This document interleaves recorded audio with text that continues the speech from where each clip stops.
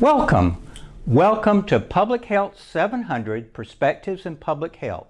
My name is Michael Bird, and in this very brief video, I'll be introducing you to some important work by modern-day public health heroes.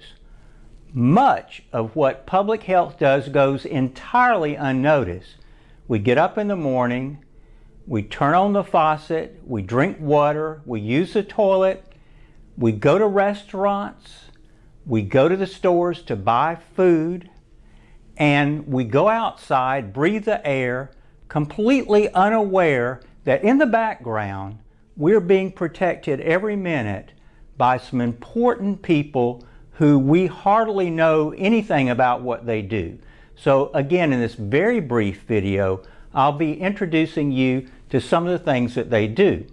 Now, much of what public health does goes unnoticed, but it's not that it's not impactful.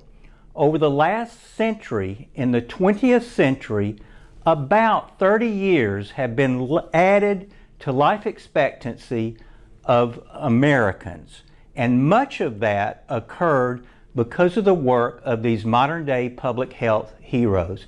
Most of that occurred in the first half of the 20th century because of the good work that was done in environmental sanitation. And that tradition is continued today.